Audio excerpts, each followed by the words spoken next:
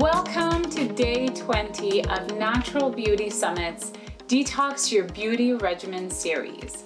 I'm Salome Sallehy, founder and president at Sugar Wax, a clean beauty company. And today you get to meet the very first licensed naturopathic female doctor in the state of California, Dr. Trevor Cates, also known as the Spa Doctor, created a 2-week program for healthy and glowing skin. This 2-week skin detox is detailed in her book called Clean Skin from Within, 20 days into the summit. And I think that we can all agree that what we put into our bodies has an enormous impact on how we look on the outside. In our chat today, Dr. Cates shares how she stumbled upon some of the key principles in this program and how food affects our skin. She also shares some vital foods that you want to keep in your kitchen for their skin perfecting superpowers. She even shares a recipe from the program to help you glow. As someone who is deeply committed to helping others uncover their glow through sugaring, I was really intrigued by the superpowers of food in the megawatt glow game. Stay tuned for my discussion with Dr. Cates.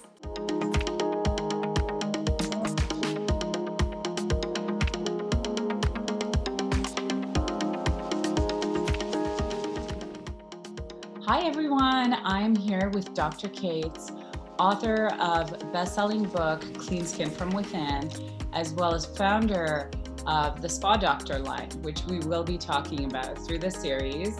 I want to get right into it because in this series we've been talking a lot about how our skin, since it is one of the detox mechanisms of the body, does tend to reveal things that are happening with us internally. Now, what I really like, I love that you call our skin the magic mirror. Can you elaborate on that a little bit? Of course, yeah. Well, skin is our largest organ and it's right on the surface of our bodies, and it gives us great clues about our overall health. I think a lot of times people forget this and they think, oh, I'm breaking out, I've got wrinkles, I've got blemishes, whatever, I've got to cover it up, I've got to suppress it, I've got to do something to hide that. But what I want to encourage people to do is that your body is giving you signs that something is out of balance. If these things are happening, usually there's some sort of root cause that needs to be addressed. And when you do that, the really great thing about that is we'll talk more about the root causes. When you address the root causes behind common skin issues, you're usually addressing the root issue behind so many health problems. So you're going to help your skin, but your overall health. Yeah, and it's been a developing theme, and I love that, you just get you're able to also classify the skin in 5 different categories. Let's talk about that. In your book, Clean Skin Within, you talk about these 5 types of skin. Can you share them with us? Yeah. Well, the reason why I created these is that I realized that the typical types of skin are dry, oily, mature, that sensitive. Those didn't really help with addressing it from a root cause perspective. So I wanted to redefine skin types around the root causes behind them. So what I found is that there are 6 root causes behind skin issues. And again, they tie into a lot of other health issues like nutritional deficiencies, hormonal imbalances, microbiome disturbance, oxidative damage. So these are some of the things that affect the skin. And so what I did is I created 5 skin types. They're Amber, Olivia, Sage, Emmett, and Heath. And people can created an online skin quiz. It's theskinquiz.com where people can just go and find out for themselves which skin type they are. But what I did is I I thought about different patients I have and patterns that there were. Not everybody has all 6 root causes, but there's certainly patterns that most people fall under. So that's why I created these. So each one of these skin types has a combination of these root causes. And so when you know your skin type, with these, one of these skin types, you can really hone in on what's going on behind the skin issue and focus addressing that with a natural approach. And I take everybody through a 2-week program in my book, and then when they know their skin type, they can kind of customize and personalize it for them. Well, that makes a lot of sense to me, because different skin types are more susceptible to different things, like even sun exposure and the natural pigmentation of your skin and how that reacts to the sun is a great example of that. But are you able to just give us an example, like my skin type or your skin type, like which category would it fall under, and what are some of the typical things that we would expect to see with that skin type? Right, right. So like the Olivia skin type they tend to have a little bit oilier skin, a little bit more acne prone skin. And so with that, there's usually some sort of concerns about the gut microbiome, which impacts the skin microbiome. So that's one of the root causes we really want to address with people with Olivia skin types. And also blood sugar is an important root cause as well. So one of the things that we know is that with people that tend to break out a lot or easily is that there's oftentimes some blood sugar imbalance issues. So Olivia skin types want to be particularly careful about sugar consumption or foods that cause the blood sugar to spike, because they're going to be a little bit more susceptible to that. And then, again, the gut microbiome is so key for so many skin issues, including the Olivia skin types. So I'm sure you've talked, your audience is probably aware about the gut microbiome, but not as many people talk about the skin microbiome, which is so important. And so what's going on internally with our gut, with the microorganisms that live there, the balance of those, and help protect our digestive system, with digestion, absorption, and a lot of it, but it's also related to a lot of symptoms with the body. We have the research shows there's this direct connection between the gut and the skin. And so when the gut microbiome is out of balance, the skin microbiome will be out of balance. So if we address that, it'll help from the inside out. And then also what we put on the skin can impact the skin microbiome. So it's both. We need to do, as a naturopathic physician for so many years, I did it just from the inside out, which is fantastic. And most of my patients were getting better, but then there was like still a little bit of problems on the surface of the skin. And so what I realized is when you add the topical component, it's that last little connection that the skin microbiome needs for resolution. Absolutely. And I want to talk a little bit about how you got your patients to that place where they were improving. You have a 2-week plan that you outline in your book, Clean Skin from Within. Can you tell us a little bit about this? What happens in this 2 weeks? Yeah. I think our audience is now, we're all home with COVID and we're thinking about our health and well-being, and our gut plays a huge role in that. Our skin plays a role in that, and overall health. So it's really timely to do something like your 2-week program. So give us the highlights. Yeah. Well, the reason why I came up with this, so I've been practicing as a naturopathic physician for about 20 years now. And about 6 years ago, I started working at the Waldorf Astoria here in Park City, and I was doing a 2-week weight loss program there. And when my patients would get through the 2-week weight loss program, they'd say, Dr. Cates, I've lost all this weight. I feel great. But what really surprises me is my skin. I didn't know my skin could look this good. And to me, it made sense because I had my own skin issues as a child, which is what led me to become a naturopathic physician. And I also knew as a naturopathic physician that our skin is being an outer reflection of inner health. But I realized that so many people didn't know that people didn't make that connection. And so they were so surprised. So then I decided to start changing the 2-week program, really focusing on the skin, because of course people can lose weight. They can get all these other benefits from the 2-week program. But I realized there's such an opportunity for people because they've got an immediate, like they could see right on the surface of their skin within 2 weeks, they usually see a difference. And so that's why that's where the Clean Skin from Within 2-week program came from originally. But so there are 4 different parts of the Clean Skin from Within 2-week Okay, program. before you get into it, I just want to like plug a little bit here. What I really appreciate about this book and this program is that it's so simple, and it really, like, one of the themes that has been developing in the series is common sense. Mm-hmm. And your book really underscores that common sense. And the ingredients and the recipes, they're not like these outlandish, like you have to go to like Brazil to get ingredients. They're like things that everyone can find like right here. So I just wanted to mention that. So if you're looking for something really simple, easy to follow, with really like, you don't have to think about recipes. I find that the thinking about recipes and thinking about how you're going to eat different can become really overwhelming because you're already making all this change. Now you have to think about doing and creating something different 3 times a week. So I love that the recipes are there. Right. And I love what you do with them. How you go like, put it on and then drink it. Yeah, there is one recipe in the book that you have a face mask, and then you add 1 ingredient, maybe a couple of ingredients, depending on how you make it. And you drink it as a smoothie. So face mask smoothie combo.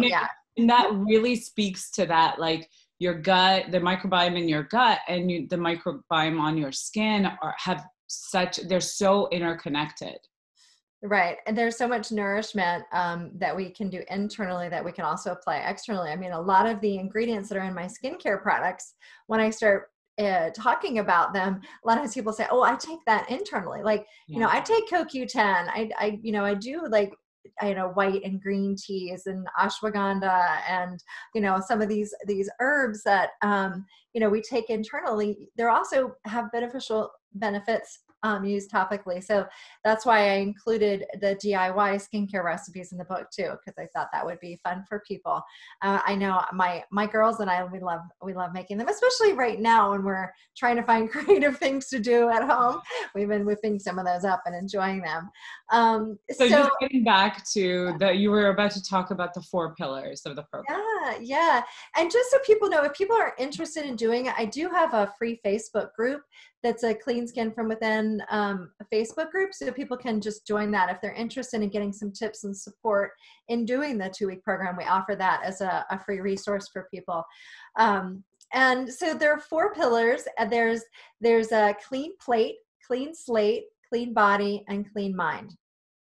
And so the clean slate is about what we're putting on our skin. So we want to get rid of the toxic ingredients and instead use natural alternatives. And what I've learned as a naturopathic physician is you can't just tell people what to take out. You have to give them alternatives to put in there, because that's the beautiful thing about the healing powers of nature, is that you get rid of the toxic ingredients, but then you get the benefits of natural ingredients. And so that's what's really beautiful about, toss the synthetic fragrance and instead use organic essential oils as, fragrance for personal care products. It's such a nice alternative for so many different reasons. You don't have the toxic effects, and then you have these mood boosting benefits of a lot of the essential oils that you can put into personal care products, like we do with the Spa Doctor products. Yeah, let me just underscore that, because I think a lot of people don't realize that when something smells awesome, that most of the time the source is not good. Like I remember as a teen, I used to love going into Bath and Body Works, and like it's so overwhelming. It smelled amazing, but that's all synthetic, and it really has a huge impact on your health. And I'm not going to get into it, but I'm a big believer of the essential oils as alternatives. Also, the fragrance lasts longer. Mhm. Yeah. So the thing about one of the big things about synthetic fragrance for people to understand why it's not good is it's listed on the label as one ingredient, but it's actually not. It's a whole bunch of different ingredients, and there are endocrine disrupting chemicals in these. These are hormone disrupting chemicals that are in fragrance. There are things like diethyl phthalate that's used in fragrance to help the smell last longer, but it is a known endocrine disrupting chemical. So this class of chemicals are things we definitely want to avoid because they are known to bind to hormone receptors and just create all kinds of issues with hormone function. So endocrine disrupting chemicals have been associated with infertility, thyroid disease, and certain types of cancer like breast cancer, prostate cancer, and a number of other, really, if you think about anything that the hormones are related to, these can impact that function. So we want to do everything we can to reduce our total exposure to these chemicals because we're exposed to them in our air, water, food, and personal care products. We're just surrounded by them more and more each day. So there are certain places where we have control to reduce our overall exposure. And one of those places is our personal care products. So even if the only thing that you take away from this is to get rid of those synthetic fragrances, that's a great start. So synthetic fragrances. Another example are some of the chemical sunscreen ingredients like oxybenzone. And so that is one also that's a big concern because of the endocrine disrupting effects it's been associated with. So zinc oxide is a great alternative to that. So in my book, I lay all of that out. So avoid these, use these instead. Clean slate. Clean slate. And then the clean plate we talked a little bit about, and that's the foods that you need to nourish your body and the foods to avoid.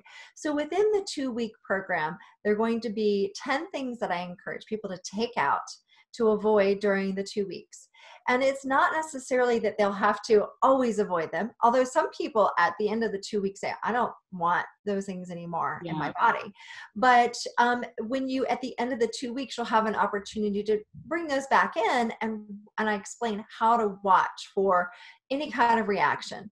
And then you know for yourself how you feel when you eat these foods. You've taken them out, you've eliminated them out of your body, and the pro-inflammatory effects, the things like sugar or dairy, gluten, these can be big triggers for skin issues. So when you take them out, that sometimes that alone can be a big thing to help your skin get some relief. And also, like I said, it's tied into so many other root causes that you're helping your health overall. And then you can, for yourself how your skin reacts to these foods. And then of course, like I said, I give alternatives like don't eat this, but eat this instead. So you don't feel like you're deprived. Because again, I've seen patients for years and I've heard it all. I've heard, I can't give up my cheese. I can't give up my milk and my coffee. I can't do that. And so I've figured out how to help people during that time. It's not forever. It's just 2 weeks. And then at the end of the 2 weeks, people oftentimes, they realize they don't crave sugar as much anymore. So they don't really need it. So it's not that you have to avoid it forever, but you just don't have the same kind of cravings that you used to. And also when you can see the difference on your skin, it's such a motivation to continue a healthy lifestyle. So I consider it a little bit of a reset or a reboot. Yeah. Some people say to me, but 2 weeks isn't enough time to completely change your skin. But the thing is that it certainly is, and my experience is certainly enough time for people to see enough of a difference. And for some people, their skin completely clears up. But if they've had something for a really long time, it might take longer, but it encourages them to keep going with it. So what's a good alternative to bread? What is that? Like, is there an alternative that you recommend? Because I find like bread is the hardest thing, especially when you have younger kids who love sandwiches. So what's a good alternative? So one of the tough things about bread on my program is that it's not just the flour that you're avoiding, but you're also avoiding eggs on my program. And I know that surprises a lot of people because everybody thinks eggs are such a great food, and they generally are. They're a very healthy food, but I do find that they are a common food allergen or food intolerance, and they're a big trigger, especially for acne. So I do like people to cut that out. So then that makes it even harder to make bread when you can't do like multiple ingredients. So flatbreads are sometimes a little bit easier, and using gluten-free flours. There are plenty of them out there. I also in my program have people limiting grains overall. Yeah. So using flours like almond flour, coconut flour, those types of flours are going to be a lot better alternative. But as far as your kids, my daughter is strictly gluten-free, and she's now 13. And for the last 5 years, she has decided that gluten-free baking is her thing, because she does not want to miss out on soft pretzels and bread and, cake and all these kinds of things that all of her friends are eating. So she's gotten really creative. So there certainly are plenty of alternatives to gluten-containing breads, or even grain-containing breads and baked items. So we have more options now than we used to have. It's actually really great. Absolutely. Now, with the grains, is it because of the lectins that you're recommending limiting them, or is it just the calories? What is it A about little grains? bit of both. Now, so initially, because remember, I started as a weight loss program. So initially, it was to help people lose weight. But then what I was realizing is that it was also impacting their skin.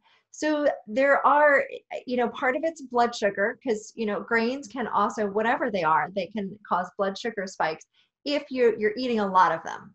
Right. So they can cause that increase in blood sugar, which then, so when it comes to things like acne, let me explain how that happens. So when you eat sugar or foods that cause the blood sugar to spike, it increases insulin. Insulin is naturally increases. When insulin goes up, that triggers a release of androgens and also excess sebum production in the skin. So the oils in our skin, and so excess sebum production and the androgens are one of the big things that trigger acne. So that's why when you eat, you have to be careful with the blood sugar balance. So that's one of the reasons why I feel like when you're using more of like the almond flours, and they don't cause those changes in the blood sugar as much. They also, and it all ties in together. They tend to be a little bit more, the grains tend to be a little bit more pro-inflammatory too, Oh, if you yeah. eat too much. Right. Now I could go on like so many tangents, but I just realized that we still haven't covered the 4 pillars. So clean Right. plate, eat clean. Actually, before we move on, it would make sense right now. You've already touched on a bunch of them, but are there any other inflammatory foods to avoid when your skin is vulnerable? Yeah, I know. I think that the most important ones I talked about, the number one is sugar and other things that cause the blood sugar to spike. So being careful and mindful of that. And certainly some people are more susceptible to this because they have other pre-existing conditions like diabetes, prediabetes, PCOS. Uh, so looking at your fasting blood sugar can help you figure out if that's particularly a concern for you. But as I mentioned, dairy, gluten, eggs, corn, these are some that tend to be big trigger foods. Now, not everybody, that's why it's a 2-week program, because you eliminate for 2 weeks, then you can reintroduce some of these back in. There's some things like sugar that are always going to be not good for you, but some people are going to find that they're okay with the eggs. Other people are going to find, oh my gosh, I've had so many people say to me, I took out gluten, I took out sugar, I took out dairy, and then when I took out eggs, that was the one that finally cleared up my acne. Wow. So same thing with corn, and especially with people with eczema. So it just, it depends on the skin, your skin issues, as far as what are your big trigger foods. And then if people get through it and they're still not sure, They can go see a naturopathic doctor or functional medicine doctor and get some food intolerance testing, because you could test like 100 different foods and a blood test that you can't, eliminate and reintroduce back in. I just talk about the 10 most common ones. Okay, awesome. So we've got clean slate, clean play. Clean body and clean mind are the last two. So clean body has to do with not just reducing the toxins in your skincare products and your food, but also what's in your home. What else is around in your environment? How can you reduce your total load to toxins in the environment? And how can you support your body's pathways of detoxification? Skin is one of our pathways of detoxification. When we sweat, exfoliation and perspiration, all of that's really important, but also our liver, our kidneys, our lymphatic system.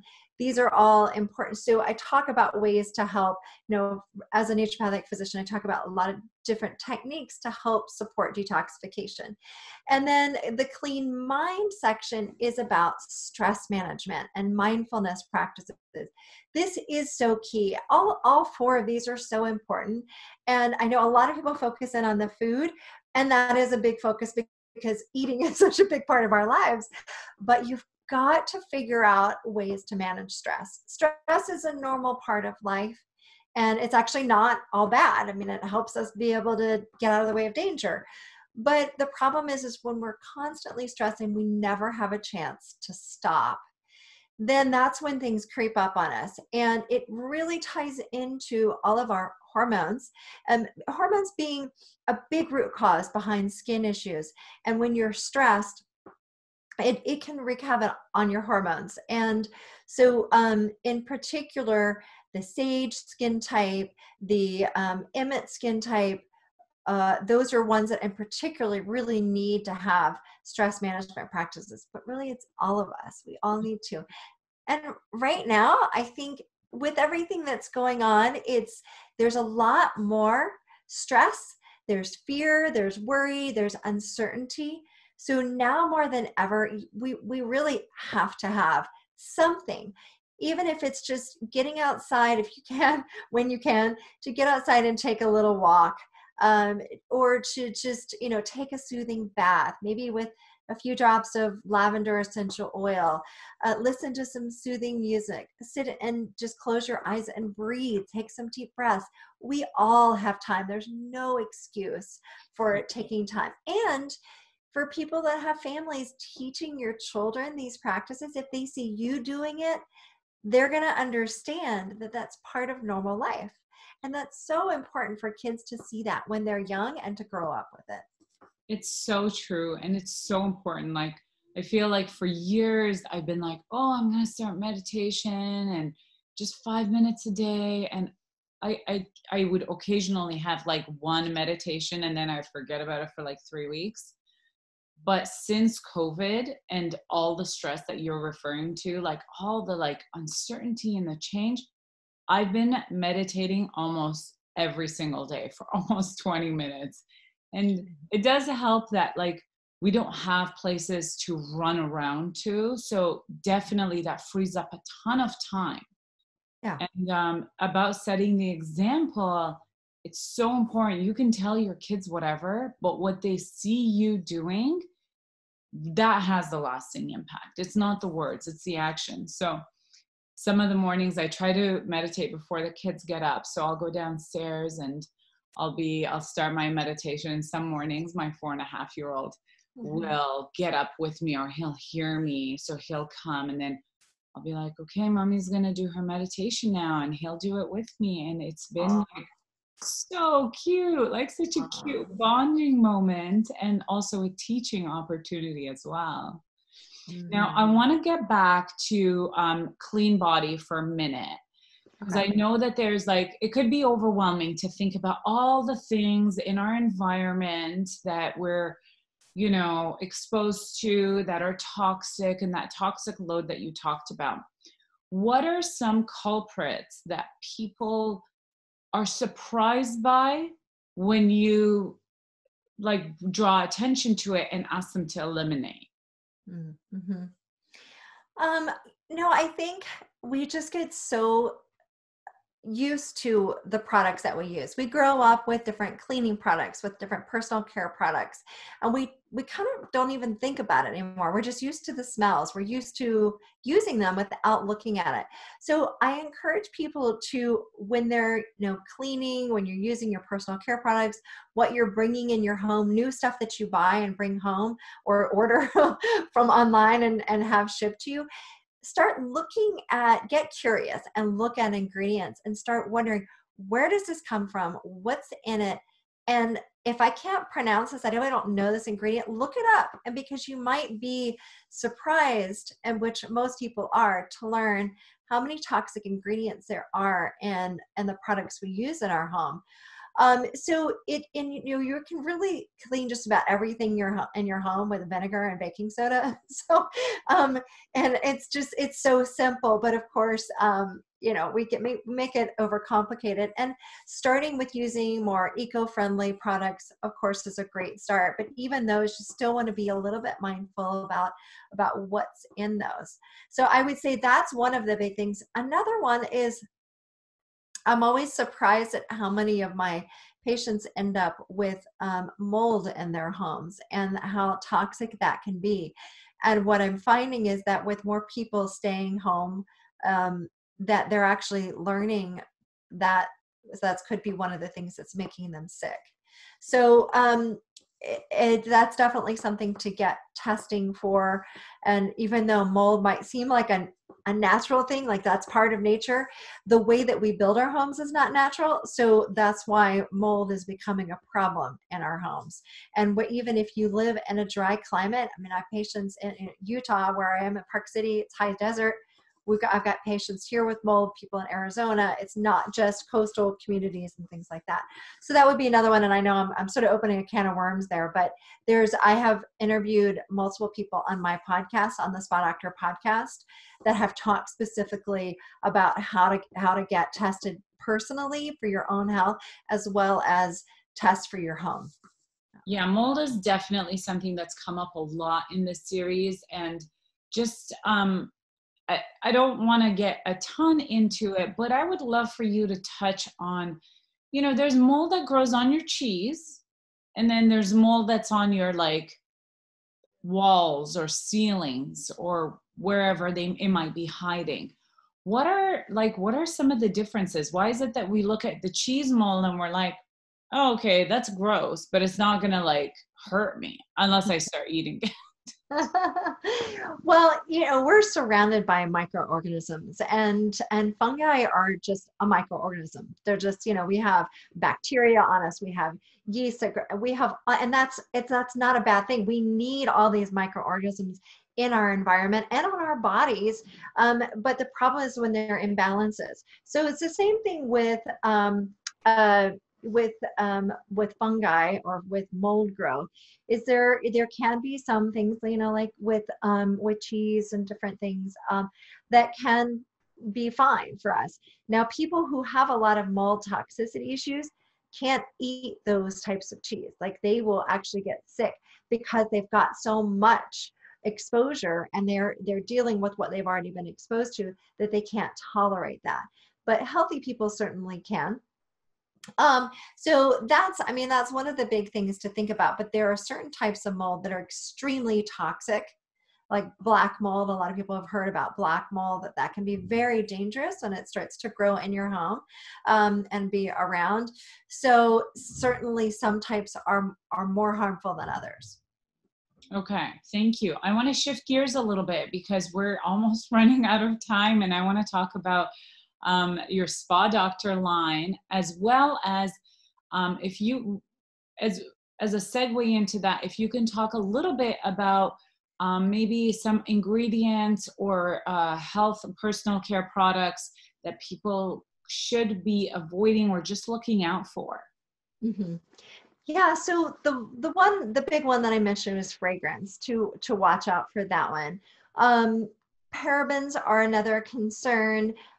Mineral oil, there are so many better alternatives than petroleum byproducts and mineral oil, that I think are such a healthier alternative.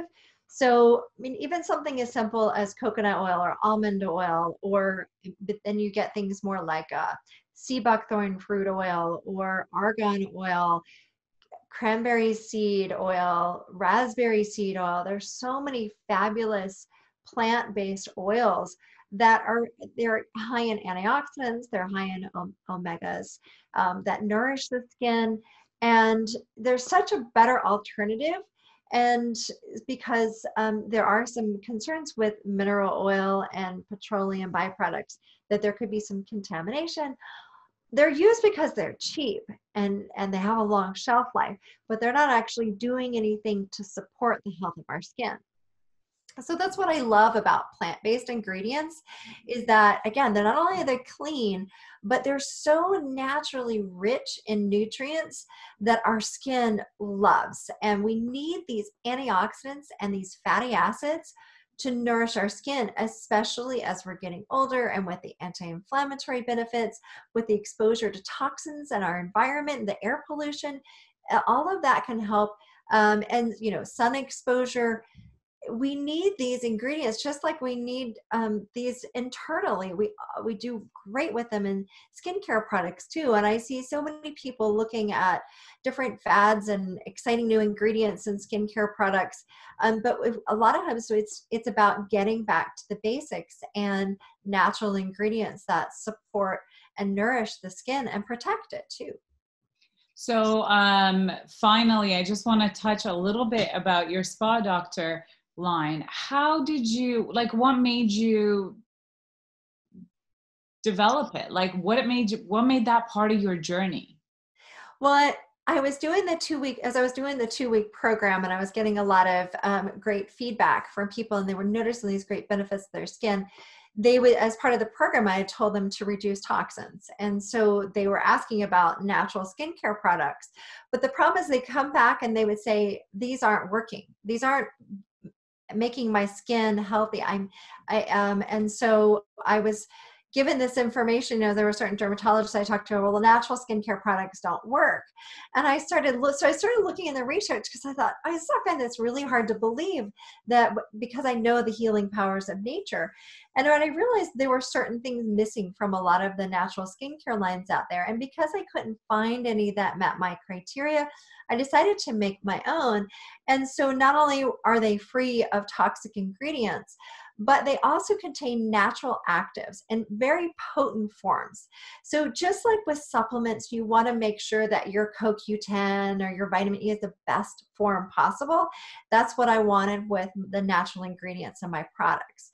I don't want to, it's not just a marketing claim. It actually is formulated with very potent ingredients, the highest quality organic ingredients and oils, cold pressed, and so that they still have all of their beautiful nutritional benefits. And then the other thing that I found in the research is about the pH of skincare products. And this is a really key part. And I'm sorry, I'm just now touching on this because it's really important. Our skin actually needs mild acidity. A lot of people talk about alkalizing diet and things like that, but our skin does best with a mildly acidic environment. So what we put on our skin needs to be in the 4.6 to 5 pH range, especially for the face. Ideally, anything that's over 5.5 is actually too high for the skin, and so it doesn't help provide the environment for the skin microbiome to flourish. So it's such a key important part of that. So that's another thing about the Spa Doctor skincare line is you'll find that all of our skincare products, both for the face and the body, are designed with mild acidity to help support healthy skin. And that's one of the reasons I think people do see a big difference with using the products in the smoothness, the texture, the tone, all of that, the evenness of skin tone, all of that. And it's amazing to see that we have one skincare system and that it helps so many different skin issues, but that's because we're feeding it and we're nourishing it with the right foundation to help the skin be healthy. And I think that's a really important point that you just touched on is the skin is a living organ. It needs nourishment and it needs to be taken care of. And I think a lot of the products that we've gotten used to growing up actually compromise the skin's function, and they don't add, they just take away. So I love seeing lines like yours come to fruition with this new philosophy for skincare. And it is new, like to develop products that are therapeutic, healthy, and beneficial for the skin is actually a new concept. Whereas lines that have been around forever, we've gotten used to using them. Like I remember a while ago, Jennifer Lopez was talking about her mom's using Pond's cream. And I'm like, oh yeah, Pond's cream. But it's all petroleum, and that's not doing anything for your skin other than creating like a blocking, like congestive barrier. So thank you so much for touching on that as well. Any final words, tips, anything you want to share with the audience? Yeah, I think another big part of skincare is that we talked about stress management, and that remembering that self-care is actually stress management. So when you're doing your skincare routine, enjoy it. Let yourself be pampered. And I think especially for women, we really enjoy that, and that's okay. And it takes some time. And the morning and evening when we do cleanse our face and we moisturize, that is a perfect time to set the tone for the day. Give yourself a little extra love and attention and just cherish it. And again, your kids see you doing this, they're going to start doing it too. They're going to allow time for themselves to have self-care and some self-love. Well, I can definitely attest to that, because as a mom of two little ones who are like busy little bodies running around, just having that morning or evening routine, sometimes it's sometimes it's and, but it's just a few minutes for me that I can focus on me, and it's like quiet time, and it really does feel like a de-stressor. It's a form of meditation, really. Right. So my kids are now 13, 18, and 21. And my 21-year-old son is out of the house, but my 13 and 18-year-old are still here. So I get to see what they still do.